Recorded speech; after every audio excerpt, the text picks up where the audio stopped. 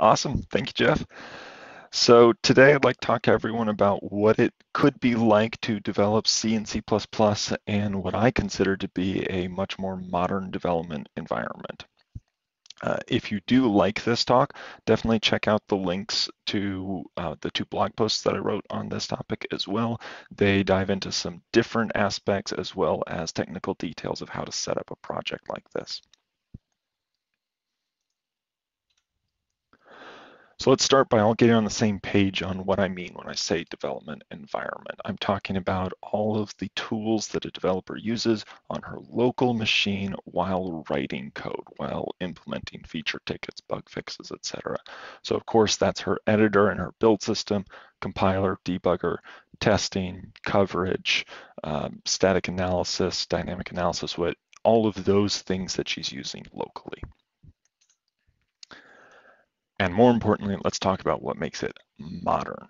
First and foremost, we need to have easy integration of all of our tools with our IDE, but we should not be tightly coupling our tools to a specific IDE. As much as I think I know what the best IDE is, you might disagree, and I shouldn't force my opinions on you. So we need to make sure that the tools allow for different editors. We should have declarative dependency management. Coming from a Java, Python, Node.js world, this might seem obvious. If you haven't done C++ ever, or maybe in a long time, you might have forgotten that dependencies are horrible in this world. And it would be really nice if we didn't have to download source code and compile it manually and then mess with link flags. And it should just work if it's going to be modern by my definition. We should, of course, have a unit testing framework and a mocking library to go along with that. Code coverage reports, analysis, both static and dynamic, to help us find code smells and memory leaks and other forms of issues. And of course, we need a debugger. Seems pretty basic at this point, but that's another thing that the C and C++ world has lacked for a long time, is a good debugging UI like that, which JetBrains provides. And it should be implied that all of these tools, if it's going to be on my recommended list, it needs to be actively maintained and have good community support. We need to have a backlog of questions, Q&A online that we can search for, and we need to have an active community that's available to respond to new questions that I might not be able to find via Google. So how do we get there? Specifically with two new tools over the last decade. JetBrains came out with a dedicated C and C++ IDE called CLion. It's fantastic. If you've done any other JetBrains IDEs, CLion will be very familiar and you'll love it. And then Conan comes in to solve the problem of dependency management. I'm going to go in depth with both of these tools. They're really fantastic, and they really bring together what I consider to be a modern environment. They're certainly not the only options. Certainly CLion is not the only option. You could use other IDEs and editors if you wanted, but it is one I would personally recommend. There are also alternatives to Conan, which we're not going to talk about. I have done some investigation. Conan is my recommended tool, but if for whatever reason it doesn't fit your needs, know that there are alternatives you could investigate as well. And we're going to combine these two relatively newcomers to the world with a bunch of well-established tools. We've got CMake in there as our build system. This is the glue that's going to hold everything together. This really does rely a lot on CMake. You could do all of this with another build system, but you'd be redoing a lot of the work that I'm going to walk through in the demos. Google Test is a fantastic unit testing library. We're not going to talk in detail about it, but it does also come with Google Mocking Library. You could swap that out for other mocking libraries if you wanted to do a mix and match your testing library and your mocking library. Compiler, I'm going to demonstrate with GCC, but this all works just as well with the LVM toolset or Microsoft. I think it works with Microsoft. I don't know anything about Microsoft. We got Clang Tidy and Clang Format coming in for our static analysis and code formatting. I won't be demonstrating Clang Format specifically, but I do recommend you include that in your own projects. And then, of course, we've got Valgrind, tried and true. So let's all get on board and make sure we have some basic understandings of what CMake is and how it works. And if you want to learn more in depth about how to use CMake in your own projects, definitely check out my Learn CMake course. It's not fully fleshed out, but you'll learn a lot of the basics with some both labs and slides. At its core, CMake is a makefile generator. It does not invoke the compiler directly. It simply generates makefiles. It does support a bunch of different makefile syntaxes, including GNU Make, of course, as well as Ninja, Microsoft's NMake, and I think there's some others in there as well. So CMake is just generating the makefiles, and then you switch over to your preferred make tool to actually invoke the compiler. It does have a unit test runner. This is not the same thing as your assertion library like Google Test or JUnit. This is much more akin to Maven's Surefire plugin. So this is just collecting all of the tests and running them and telling you which tests, which test suites per se, passed or failed, and not necessarily test case by case. And then it also has a software packaging orchestrator, which I will definitely talk about a little bit more.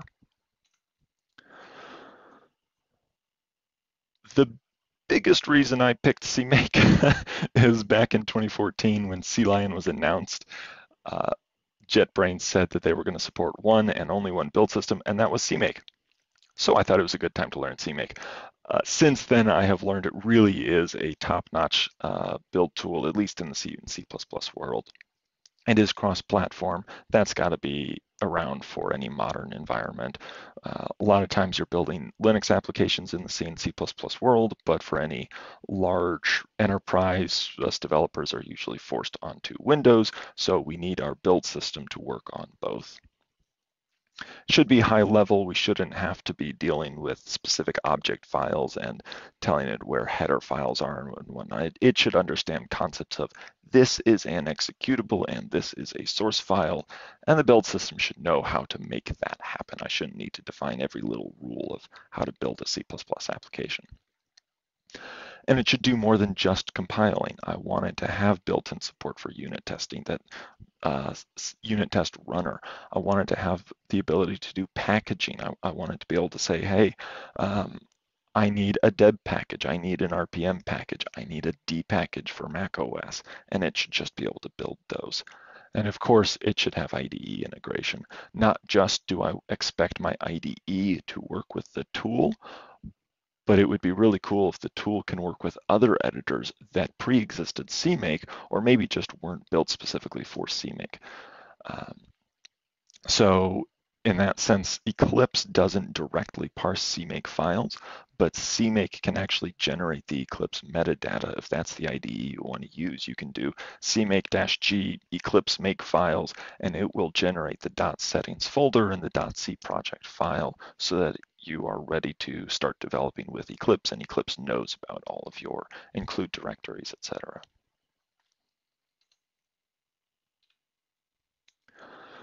So some really cool features that make CMake stand out relative to some of the older and even some of the newer build systems. One of the most important things here is transitive dependencies. So if you have library A and it depends on B, and B depends on C,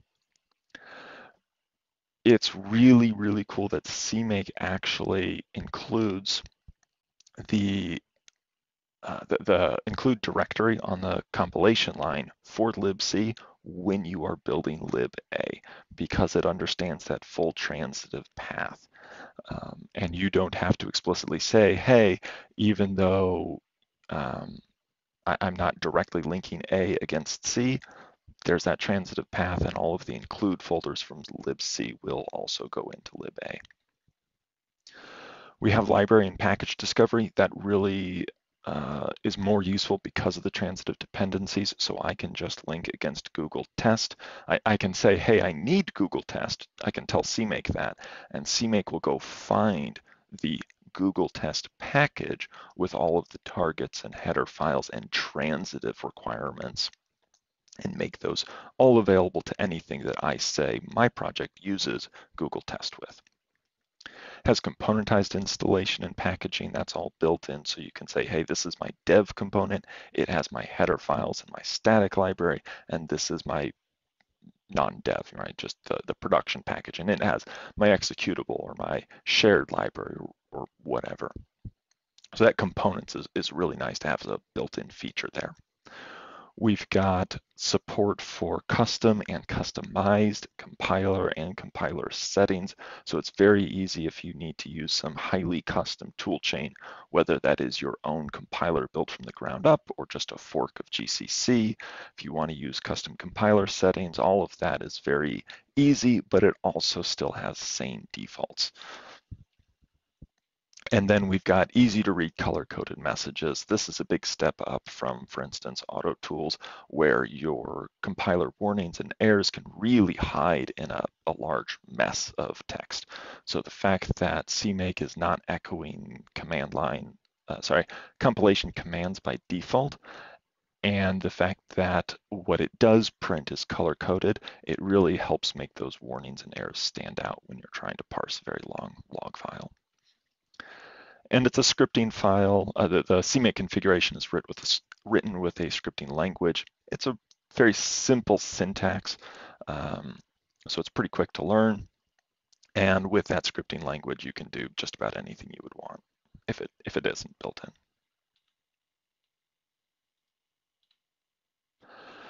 So real quick example, this isn't the live example that I'm going to show in a moment, but this at least gives us an idea of what it's like to work with a CMake project. So we define our project name at the top, and then this first block of code is defining a library and configuring it to be installed in an appropriate directory.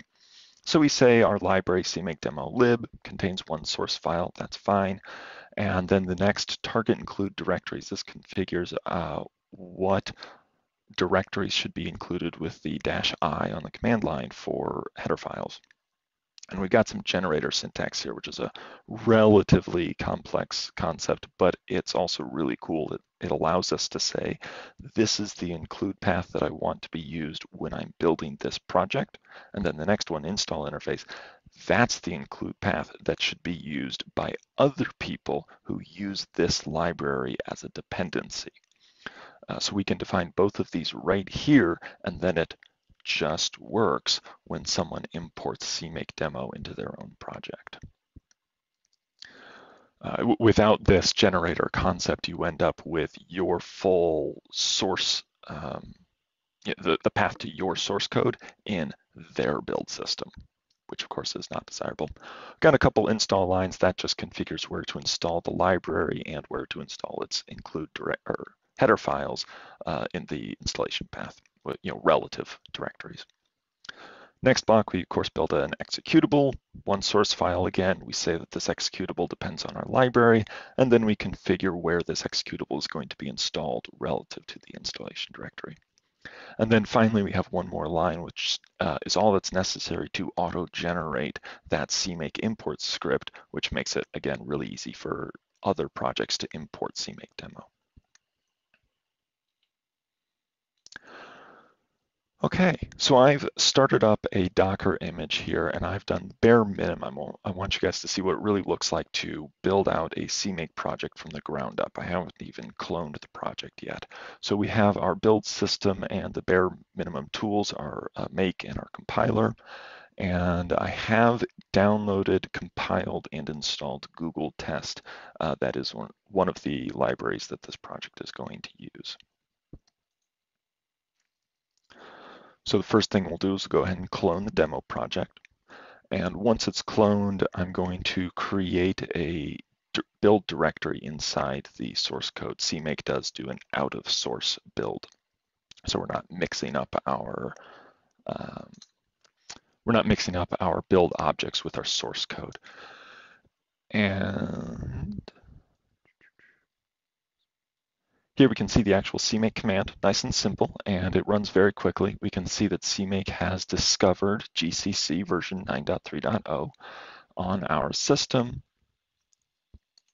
And it also found things like pthread, and it didn't echo anything about finding Google test, but it certainly would have erred had it not found Google test. So we can safely assume that it was able to find Google test based on our CMake configuration file. Once CMake has been executed, there is now a bunch of make files and other stuff in this build directory, and we can just use make like we normally would with 20 years ago to build our project. So it's make-J9, and here we can see the very nicely color-coded output. It's very easy to see, hey, there's our library getting built, there's the binary and some unit tests. And once that's built, we can use CMake's built-in ctest program to execute all of the unit tests in the project. So that output gets very nicely printed. This is not Google test output. This is specifically ctest output. If any of the tests had failed, we would see the full Google test output showing which test cases failed in each executable. And then I want to show off what it's like to actually create those packages that I was talking about. So in this project, I've enabled both TGZ and zip packages, and it is smart enough to take everything that was in the installation directory and just zip it up, tar it up. It's very simple to also include support for .debs, so you don't have to learn how to write your own control files, your own RPM specs, your own, I don't know what the verbiage is for Windows binary installers, but it has support for that too. So you can just say, hey, here's all my programs, here's all my libraries, here's the relative directories I want it to go in. And then CMake knows how to build all these different installable packages, which has been a real lifesaver for me trying to support other people on different systems that I don't use on a daily basis. And then, of course, like any make build system, we have an install target. So I went ahead and set dester so it gets installed to a local directory. And we can see with tree package, I did dester equals package. So under there, we can see it went to USR local, and then we have our binary, our include directories, the shared library down there, and then this is our automatically generated CMake script so that other people can pull in CMake Demo.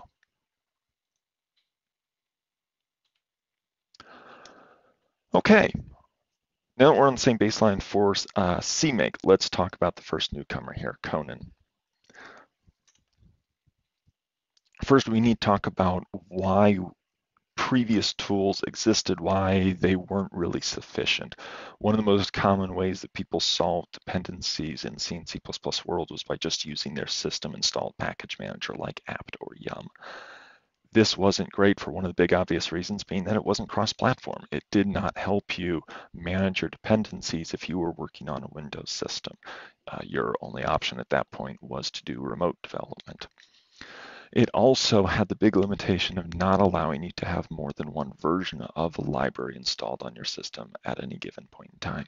If you have a legacy version of a project using OpenSSL 0.9, and now you're trying to develop a new version of it with OpenSSL 1. Whatever, you were largely SOL if you were previously reliant on your system package manager. Yes, I hear you NixOS people. That is one solution, and it might even be a good one, but it's not the one I went down. There's also the requirement of having root access to do apt and yum the way they're meant to be done anyway. There's workarounds for that, but in general, you would need root access, and though it's really nice to have that, we all know that in the enterprise world, you don't often get it. And the limited developer features available in those system package managers. So, for instance, I'm trying to build my package, and my package says it needs all of these dependencies. With apt and RPM, for instance, you would have to actually try and build that package in order to install those dependencies. There's no just, hey, please install the dev dependencies for me. So, basics of how Conan works comes down to recipes and profiles, And that's how we're going to build packages with those two concepts. And then once we have our packages built, we're going to share them to an artifact repository, and other people will download them from the artifact repository and cache them locally. Very, very similar to the way Maven does its artifacts. So let's talk about recipes and profiles. Recipes are where we describe all of the dependencies, both build time and runtime. It has separate concepts for those, as well as all of the instructions for building the package. So, yeah, building your package and then also taking the installable files and packaging them up for shareable use. Recipes also define metadata, so that defines your library names, what the include directories are for each library, if there's any compiler flags that need to be added by dependents, preprocessor macros that need to be defined. All of that can get included in the metadata, and that can get defined very as granular as you'd like for your project. That metadata then gets pulled into other dependents when they use your library, and that metadata will get passed into build systems. So if my spaghetti recipe, declared that the plate should be round, that roundness would be passed into the build system for the next person in line. And that's really key in that Conan is not trying to reproduce a build system. It is simply trying to work with whatever build system you have.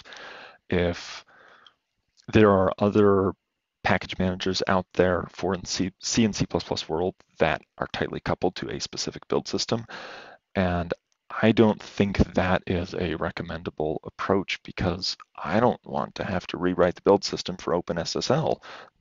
That sounds miserable. I would much rather just wrap OpenSSL with its existing build system and Conan and then be able to use it.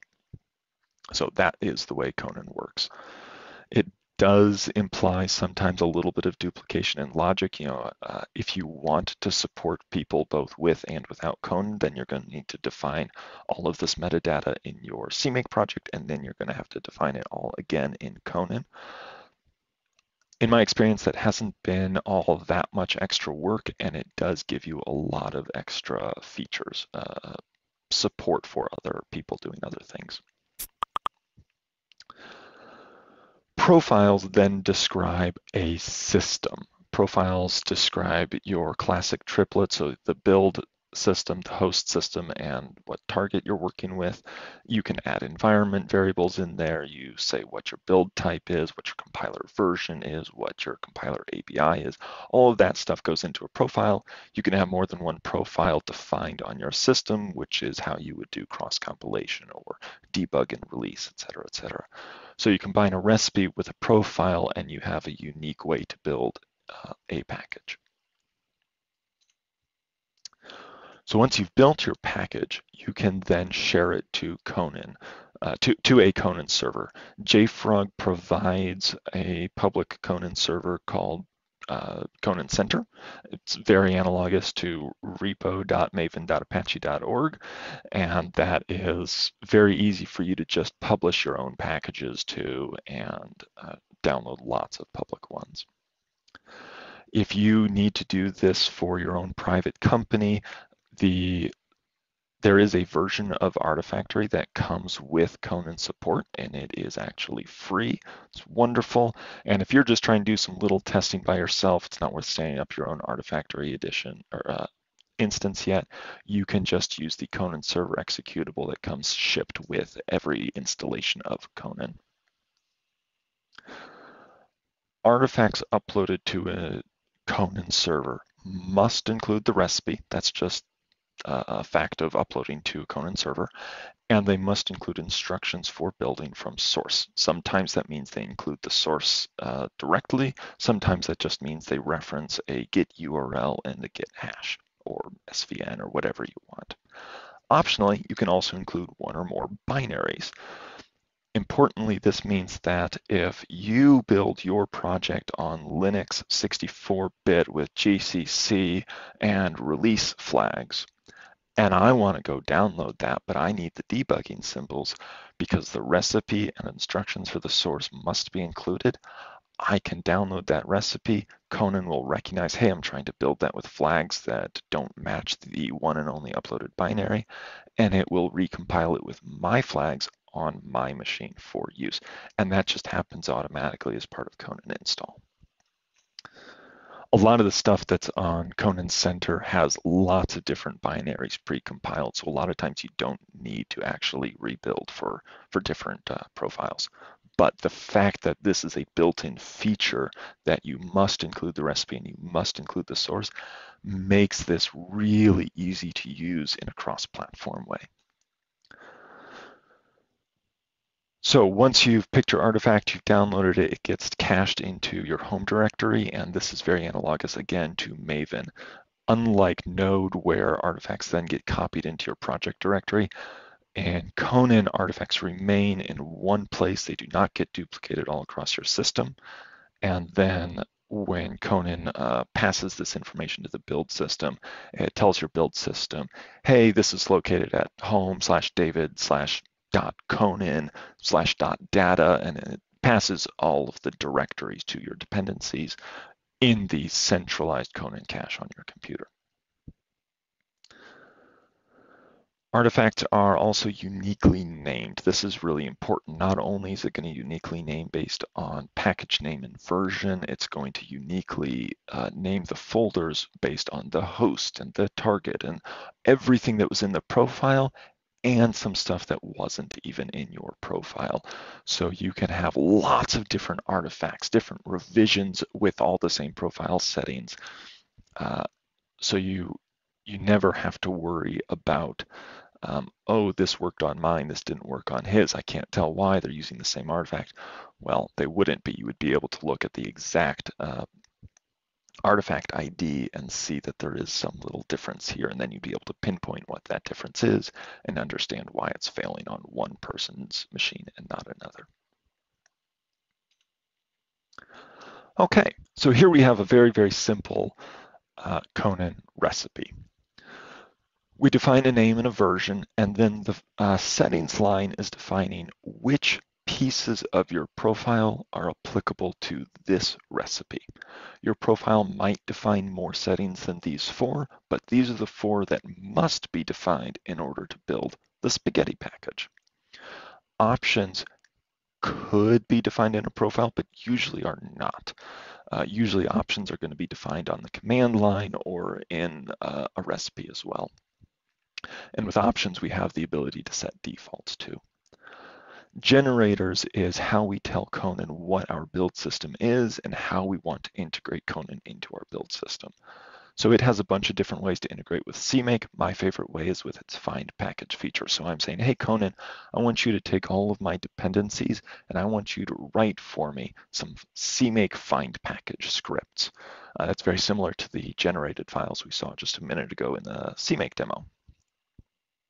So it's going to go ahead and generate me at least three find package scripts, one for stockpot, gtest, and plates. And then if any of those had transitive dependencies, it would build out find package scripts for them as well. SCM line, this allows Conan to understand where our source code is and understand what revision is being used every time I create a package in a Conan server without me having to copy and paste a git hash every time. In the build method, we are doing a very simple way of saying, hey, Conan, this is a CMake project. First, you're going to run CMake configure, and then you're going to run make, and then you're going to run ctest. This is 4 statements on one line just to save some space, but that's all it is. And that's very boilerplate. If you're doing a CMake project, your build function is going to look just like that. Package is where we're just going to use CMake's default install target and use that. And this CMake self that comes provided by Conan, and it sets a bunch of sane defaults so that when you invoke the install target, it gets installed to an appropriate directory for Conan. Okay, just like with CMake, I have started up a new Docker instance. I have not done any configuration for Conan. Literally all I've done is install CMake and a compiler and Conan via Python's package manager, pip. So the first thing that's going to happen in this demo is I'm going to go ahead and get Conan configured on this new machine. We do that with Conan profile new, and it can detect the system. We do get a little warning here. That's just because Conan is working really hard to stay backwards compatible, and they're still on version 1.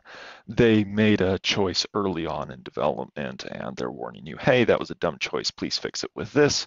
But they don't want to break backwards compatibility, so they're not going to force you into that. I'll go ahead and take that suggestion. And then we'll go ahead and clone the project, cd into the project. I'm going to create 2 different build directories this time, one where we're only going to use Conan and one where we're going to use both Conan and CMake. So the first thing I'm going to do once I'm in the Conan build directory is run Conan install.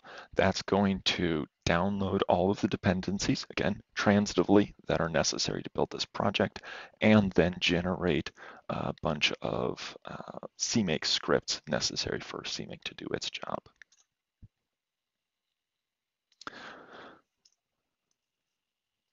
All of these download pretty quick. I am running this locally on my machine, and that is downloading from Conan's Conan Central server.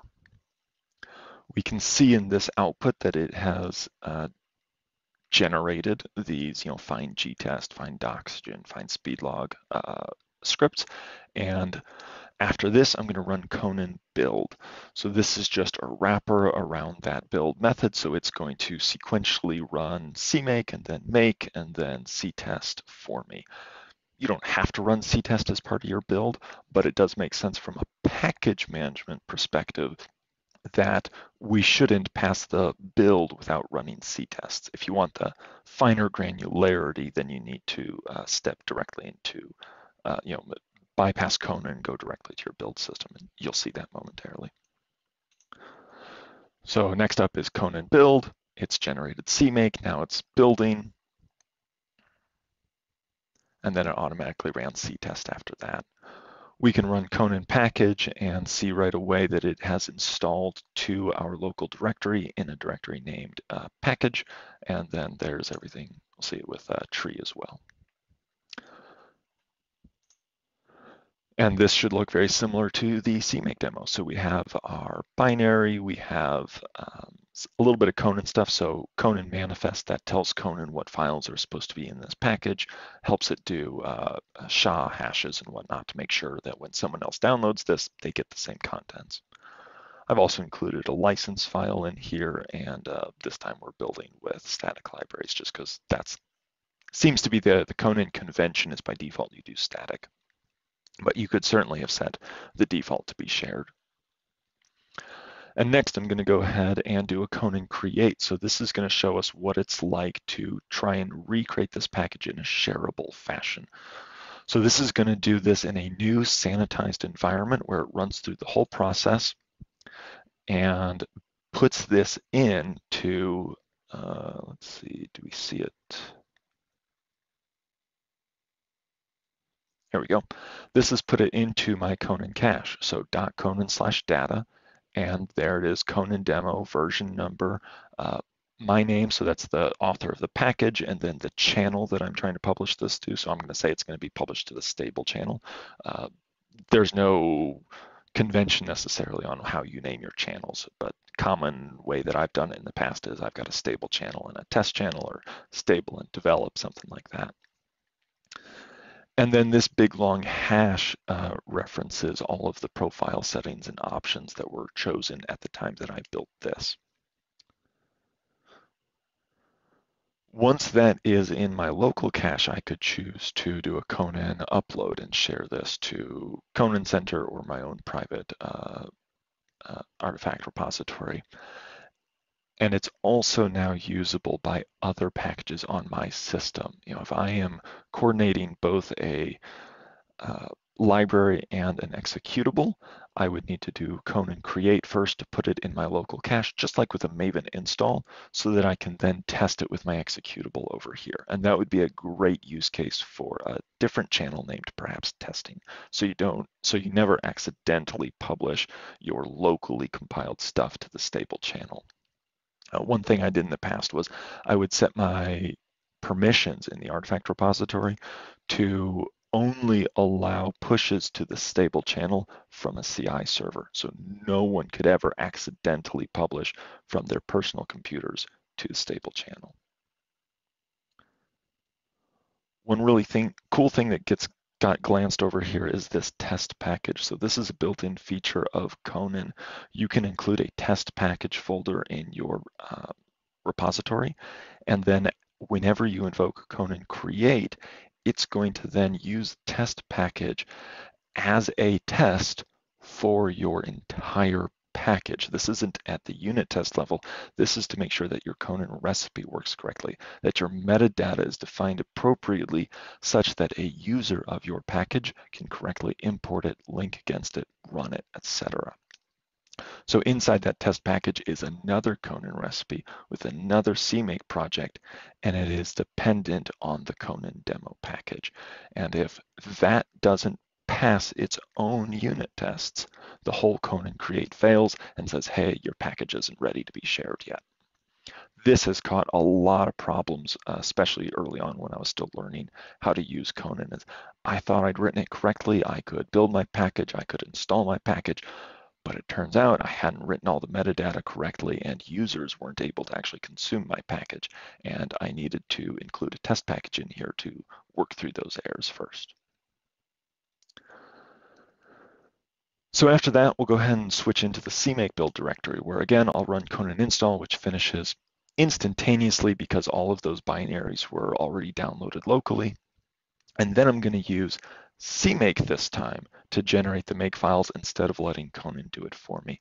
I'm going to add -d CMake build type equals release just to make sure that my CMake configuration matches the Conan configuration. In the previous example, in the CMake example, I didn't bother because there was no Conan to match and I could just take whatever CMake set as a default. This is of course going to run very quick. But it does the same thing. We can see that CMake has found gtest this time in the Conan cache directory, and all of the other libraries are doing the same thing. We can follow that up with a simple make command again. And ctest, just like before, executes our unit tests. Make package still works just like it did before. And make install with dester also works just like it did before. I think this is a really important concept to show that you can use Conan without having to change your pre-existing CMake workflow. This was really critical when I first started introducing Conan at a job that I was in. No one was really sure that we wanted to go down this route of Conan. It was very new. I mean, it had only been out for a year or so at the time that I introduced it at my company. And we weren't sure we were going to like it. So we wanted to make sure that we could keep doing dependency management the way we had done, which I won't get into. It was messy. It was not as good as Conan, but we needed to be able to make sure we could keep doing it that way. And we also didn't want everyone to have to learn all the ins and outs of Conan. So to be able to create a package that works equally well simultaneously with or without Conan was really important, and Conan lets us do that.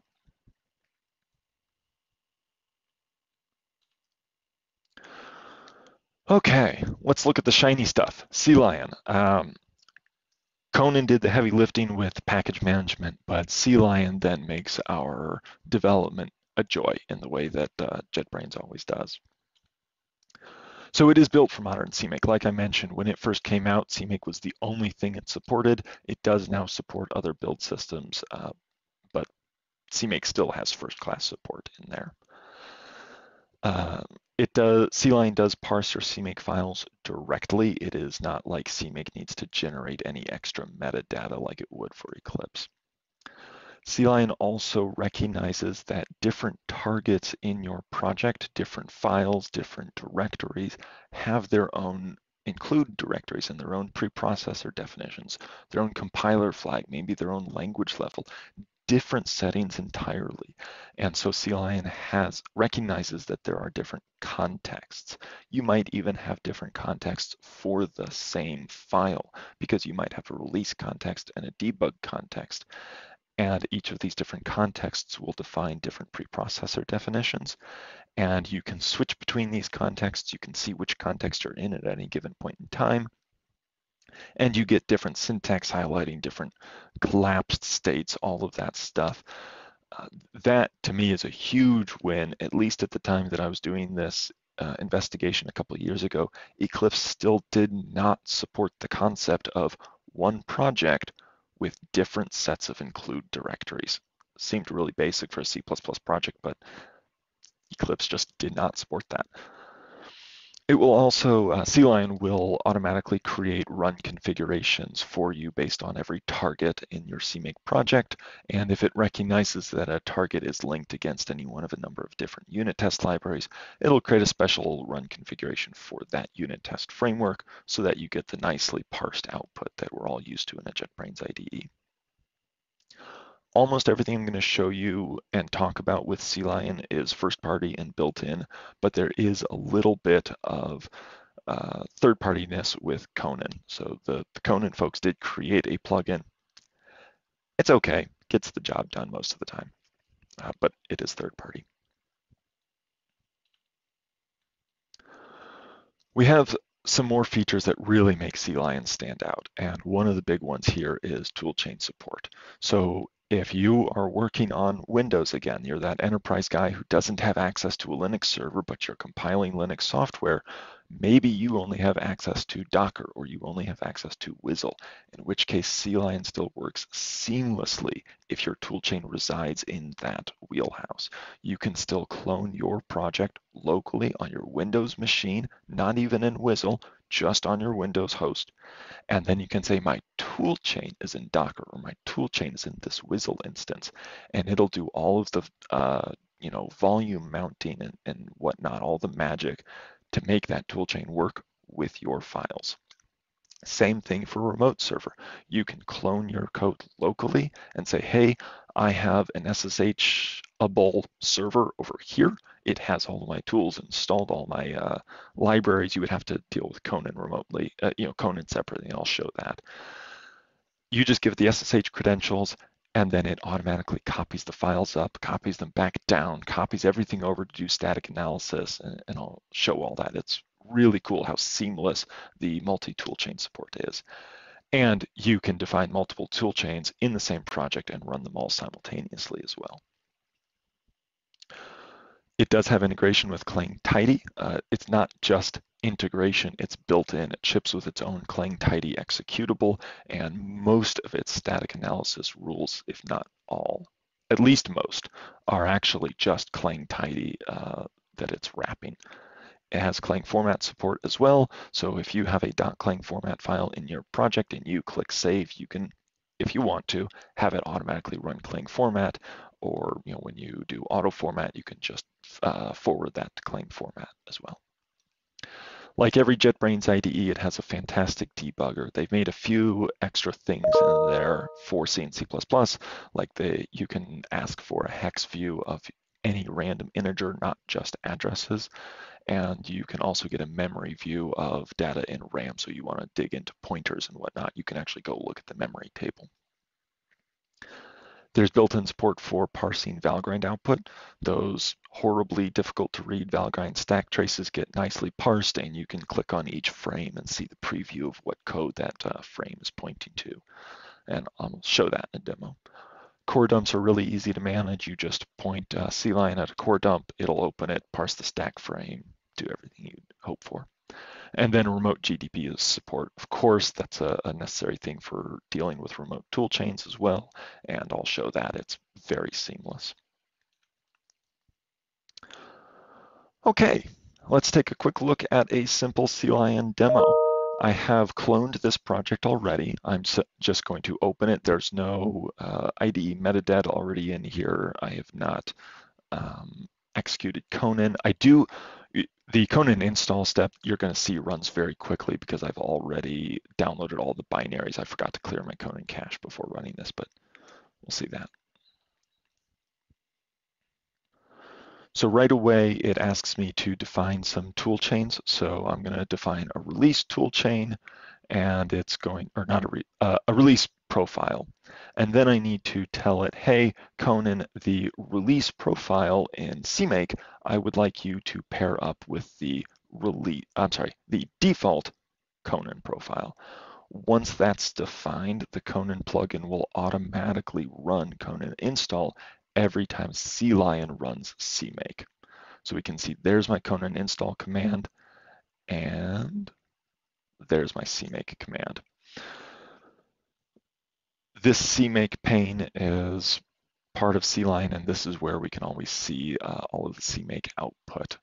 We can see the same output we saw in the Conan demo where it's printing out all of the libraries that it found, again, in the Conan cache. We can also see the exact CMake line that it executed. So it's apparently using the code blocks Unix makefiles generator, and we can see the -s is pointing to our source directory, et cetera, et cetera.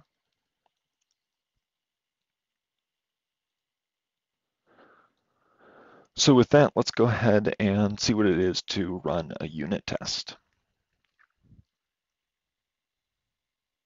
We can see all of the automatically generated run configurations based on the targets in this project. We have our standard unit test interface that we're used to from lots of other things.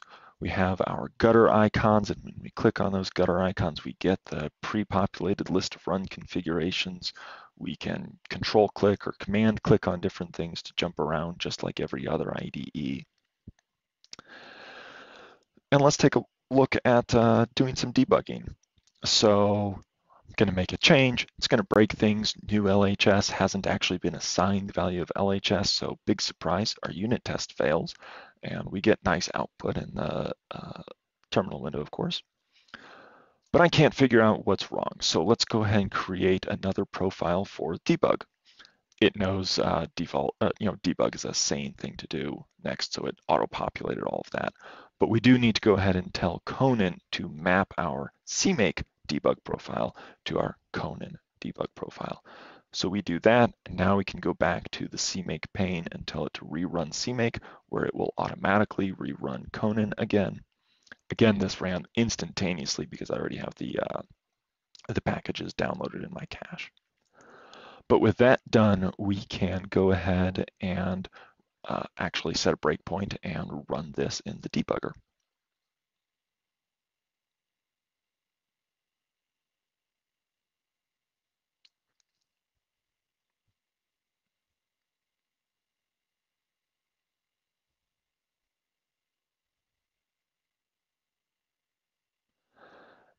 And we do have conditional breakpoints with the same interface, again, that you're used to from IntelliJ or something else.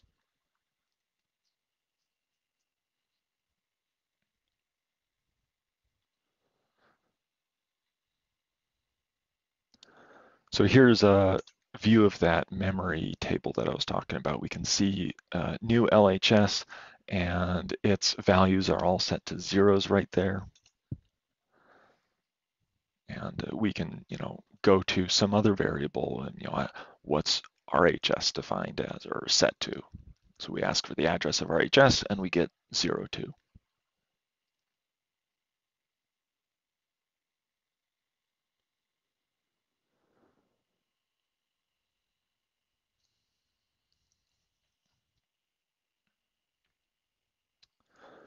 Again, the Valgrind support is great. We can switch over to the Valgrind tab and we see that stack trace along with all of the frames and preview that jumps us right to the offending line.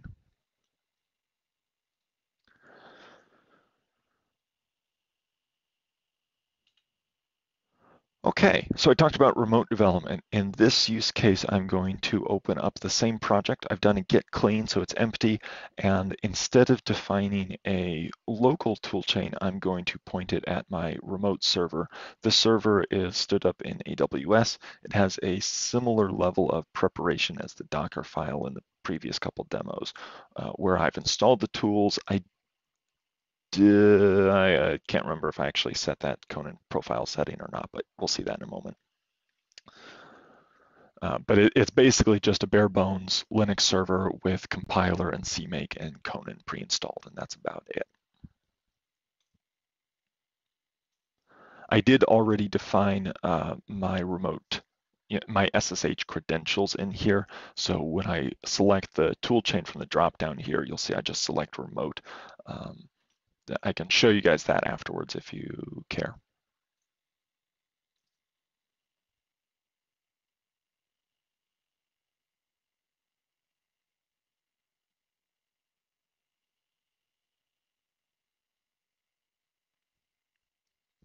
So we've defined a couple tool chains here, one for release, one for debug, and we can see it's copying all of the files up to the server. Doesn't take too long.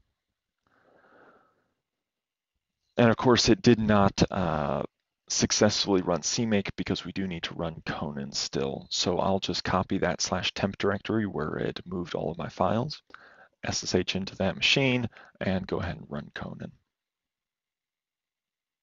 Of course, because this is downloading from Conan's server onto an AWS server, the network is absurdly fast.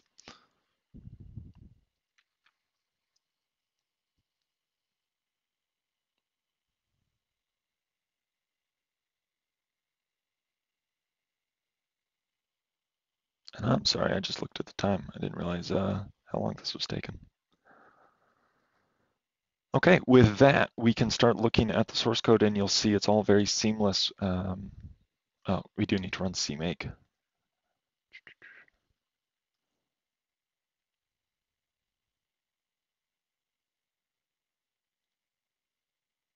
So let's go ahead and open up source file. We can see it has almost finished downloading everything.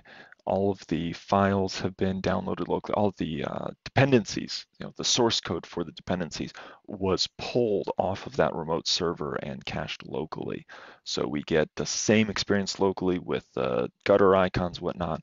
We can control click into dependencies that, as far as CLion is concerned, did not previously exist on my system before this execution.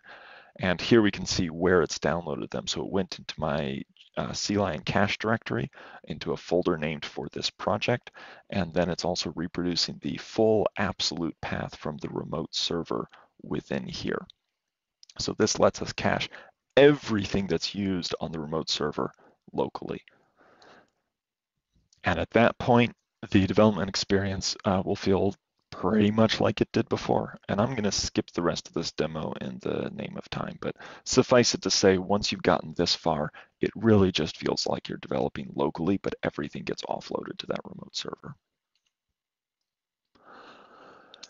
We're just about at the end here, so I want to say every demo that I've shown here and all of the tools I've talked about the demos were created with a tool that I made named Jumpstart. It helps you scaffold out new C and C++ projects, asks you a bunch of questions about your project, like not just its name, but whether or not you want C++ support, whether you want unit testing support, and then it'll scaffold out a new project in a sane folder structure with all of the tools that I've talked about.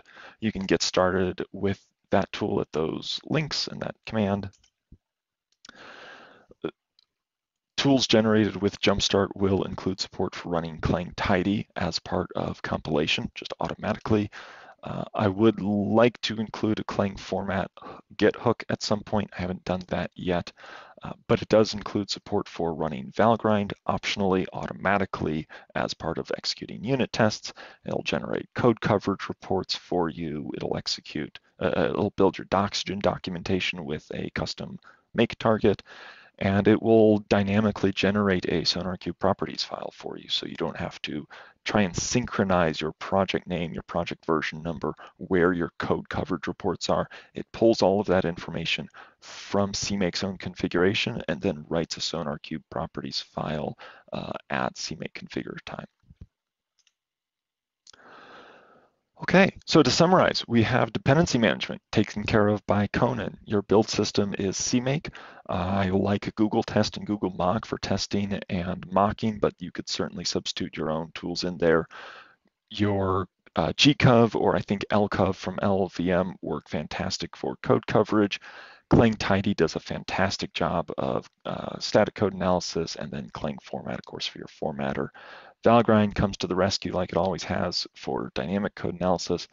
CLion's my favorite IDE, so I recommend it. But I do want to emphasize again, you can use other IDEs with this full tool set. And of course, GDB or LLDB for your debugger. But you should really just be using Rust instead, because it takes care of all of this, and you wouldn't have even needed this presentation if you were doing Rust instead. So thank you. 1 o'clock on the dot. Any questions?